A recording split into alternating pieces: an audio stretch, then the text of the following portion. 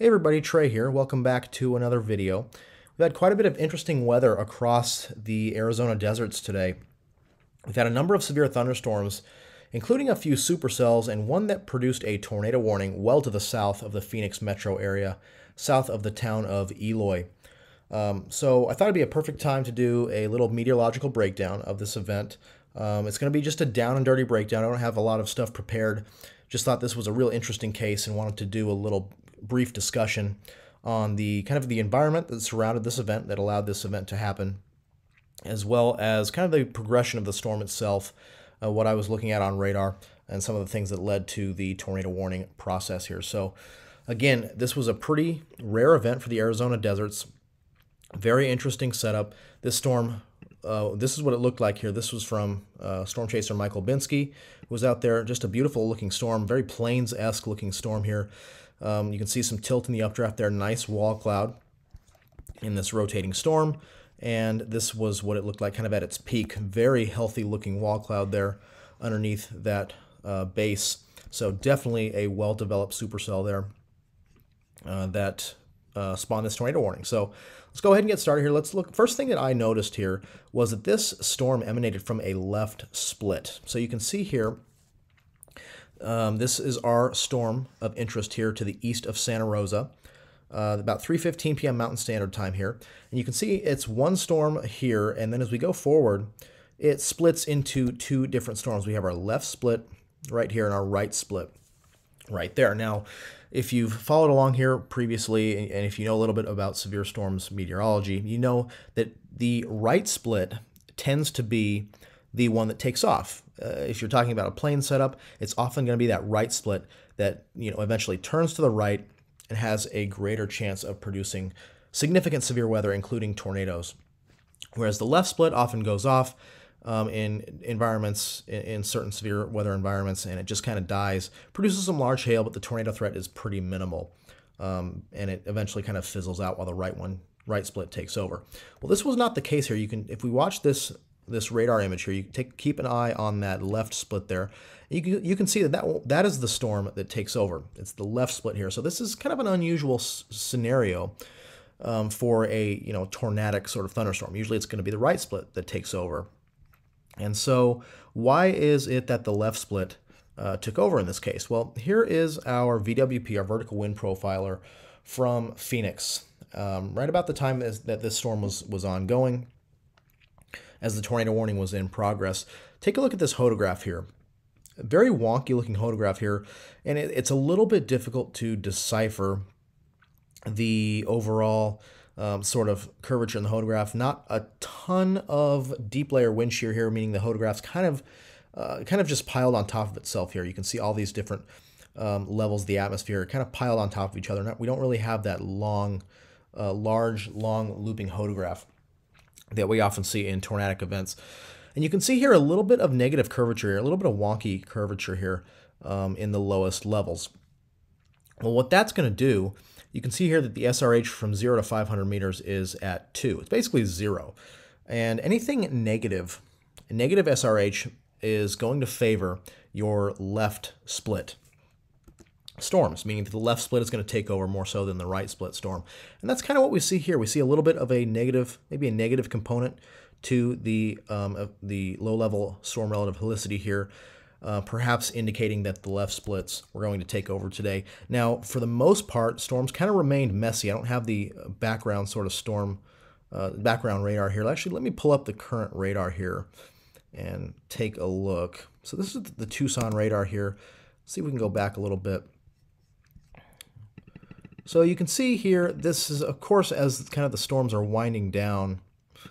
So we don't have the storms kind of at their peak here, but notice how kind of messy these are. And this was how it was kind of all day. We had just mostly a mess here across far southeast Arizona.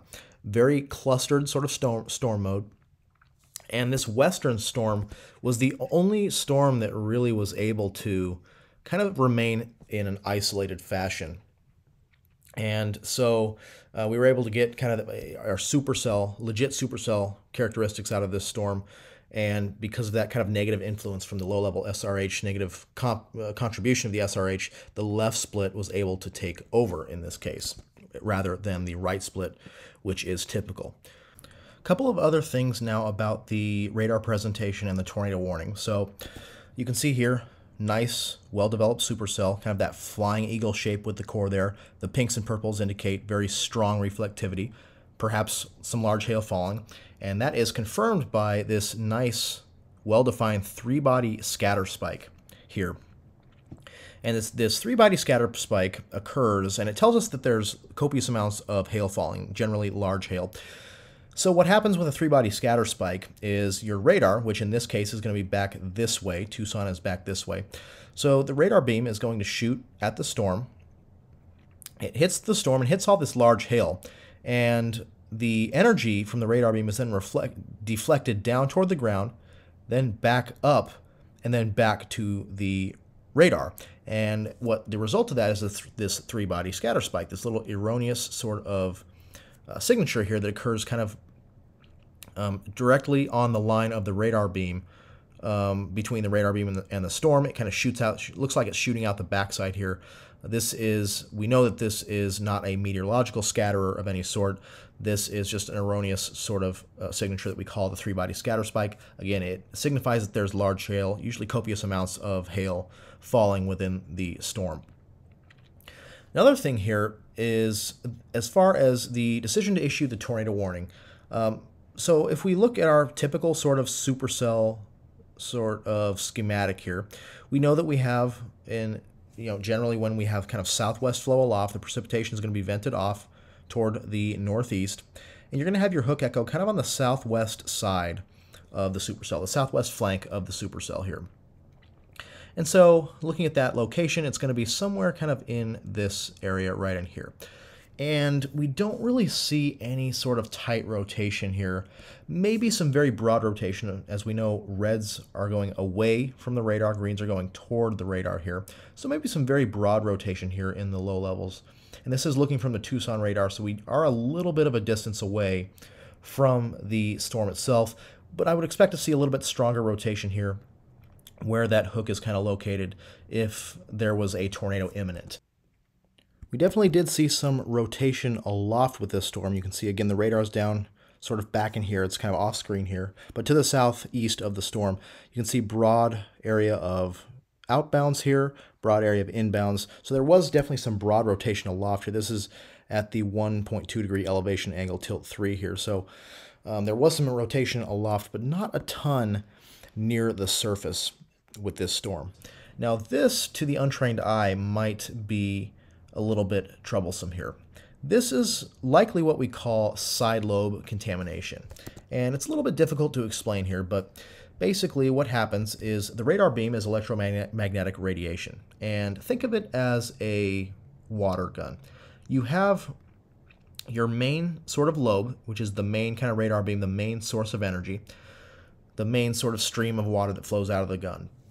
But say the end of the gun's a little bit frayed, and you're going to get these little sort of side lobes, these little sort of streams, these weaker sort of streams on the outer edges of the main lobe, and these are called side lobes.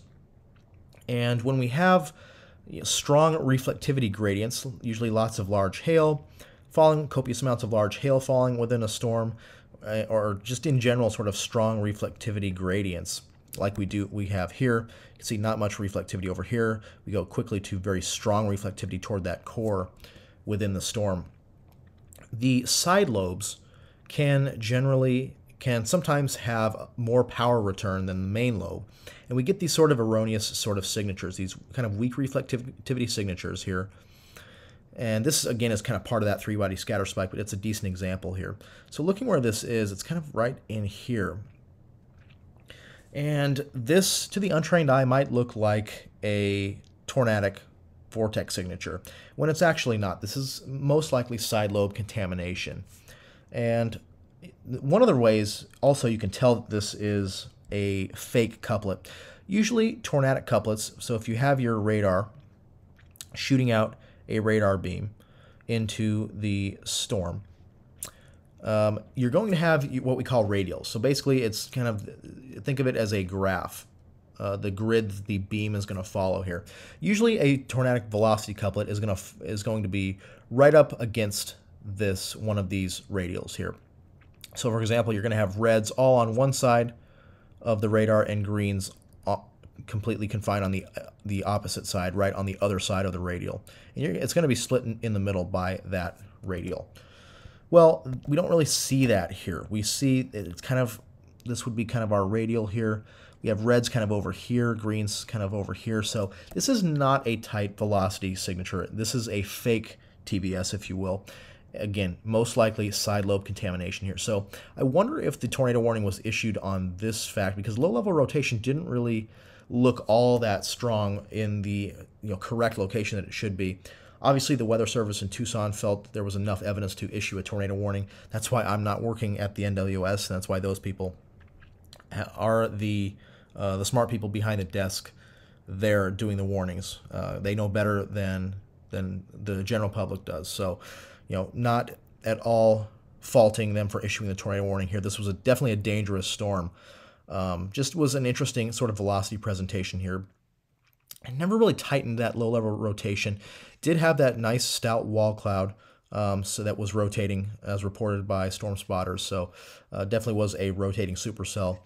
And the surface, the overall environment was not all that unfriendly as far as tornadoes go. Of course, we saw the kind of hodograph here, very, very wonky, not your kind of large looping hodographs, low-level hodographs for tornadoes that we usually see. But things can happen in Arizona. Wonky things can happen in Arizona. Terrain could have played a factor here. Lots of different mountains here with little valleys in between that could have played a role. So you never know. Terrain is often an overlooked aspect of severe storm meteorology in Arizona. So let's go ahead and take a look here, kind of rounding things out at the overall environment for this setup here. So we'll start at 300 millibars. A little bit easier to see here. That's why I'm starting at 300 millibars instead of our usual 500 millibars here. Of course, we're doing this at 6:38 p.m. Mountain Standard Time, a couple hours after this storm, but this is going to give us the overall kind of broad picture of the environment here. Nice upper level trough here. Pivoting into the desert southwest, a little bit of enhanced flow and defluence aloft. We talk about defluence a lot here on this channel. It's when the winds aloft kind of separate and you get kind of this void aloft. And what happens when you have a void aloft? Well, the atmosphere wants to fill that void and bring air from below up to fill that void. And as a result, we get rising motion. And you need rising motion for storms. So you can see nice, very nice defluence here across much of south central Arizona here at 300 millibars. Very nice looking trough here. It's interesting kind of situation here with this trough. This is at 500 millibars, much, much weaker sort of depiction here. You can see in the wind barbs that we do have that kind of southwesterly flow, that kind of northerly flow transitioning to southwesterly flow here across Arizona. 500 millibar flow, upwards of about 30 knots here. That's pretty strong for the monsoon season. We do have this nice little trough here. Now, it's kind of a question whether this was the remnants of K or some of former Hurricane K or some sort of other trough influence. And I think it's a mix of both. We do see kind of cold temperatures here aloft, -8 to -9 degrees Celsius here across the lower deserts of southern Arizona. It's fairly cold air aloft, and we don't really see that with tropical systems. The air aloft is going to be much, much warmer. They're what we call warm core systems, whereas a typical trough like this one here across the eastern U.S. is going to be more of a cold core type system. We have colder air aloft. This one, I think, is going to be the remnants of that Hurricane K. So that has since, of course, dissipated and moved inland and kind of merged with this sort of large-scale troughing feature here across the western portion of the U.S., across the west coast. So I think it's a combination of both here, but nonetheless, we do have a nice looking trough here to help us with the storms here. And you can see at 700 millibars, we do have a little bit more of a confined circulation here off the Southern California, Baja California coast here. That may be the actual remnants of K getting kind of absorbed into this sort of broader scale troughing feature. And this is a very, very interesting setup for Arizona. Once again, let's show our surface map here. 91 over 64. This was taken about 4:30 p.m. Mountain Standard Time, so as that storm was ongoing. 91 over 64, 93 over 66 here just to the south of Phoenix. So not all that terrible as far as temperature dew point spreads for tornadic supercells. This is actually quite high moisture content for this time of year. Upper mid-60s dew points is very, very high. I think it is some influence from K, some of that leftover moisture from Hurricane K making its way into Arizona, along with that kind of southerly flow pushing that moist flow up from western Mexico. And this is what we call a transition type setup. There are kind of four main types of severe weather setups during the monsoon season in Arizona. And this is going to be type 4. This is when we have, obviously, we know that in the monsoon, oftentimes the high is going to set up here, and you'll have broad sort of high pressure there, bringing these little disturbances around the base of this high, pulling up moisture into south central Arizona, and that's how you get storms here. This is more of your plains type severe weather kind of case. This is where we have leftover moisture, leftover monsoon moisture here. In this case, it's coming kind of from Hurricane K, from Gulf of California. And you start to have these sort of large-scale weather systems, these low-pressure systems, these troughs aloft that act on that moisture to help initiate severe thunderstorms. Often our most potent severe weather outbreaks, tornado outbreaks, in Arizona occur with this type 4 transitional thunderstorm pattern. And that's kind of exactly what we're seeing here. Now, oftentimes the trough is going to be a lot stronger. Again, we didn't really see a really strong trough, but definitely some semblance of troughiness here impinging on that very unseasonably high, seasonably high moisture across south central Arizona to produce this severe thunderstorm setup. Now, if you were to look at the morning soundings, you would see that it looked actually kind of worked over. We had lots of thunderstorms last night across the south central Arizona deserts, including the Phoenix metro area and the Tucson metro area. So things were a little bit worked over. This was the 12Z sounding at Phoenix. You can see not all that bad, though. We still had a little bit of mixed layer CAPE to deal with, but somewhat of an inversion in the low levels and very, very kind of moist profile aloft. Tucson, much of the same here, a little bit drier air well aloft here, and not a whole lot of CAPE to deal with, a little bit of a low-level inversion. But we had heating throughout the day today that helped erode that cap pretty quickly, along with the influence of that trough, helped push out that contaminated air and get some of that destabilized air back in here. So that's going to kind of do it here. Just wanted to do a kind of a quick sort of briefing here on the overall setup. Very interesting setup. Of course, we don't see tornado warnings a lot in Arizona, but this was a kind of a classic sort of transition type event where we get these nice weather systems, these troughs to move off the west coast, off from the Pacific, to act on leftover monsoon moisture. And when you have nice shear aloft, here we had nice sort of 40 knots or so. Let me zoom in here, zoom into the southwest sector. You can see this was a couple hours ago, nice 25, 30 plus knots of shear here across the entirety of south central Arizona there. Supercell composite here, just going back to our notion about the left moving supercells here. You can see this is our left moving supercell composite. So basically it's our composite parameter diagnosing the potential for supercells, and these are our left moving supercells.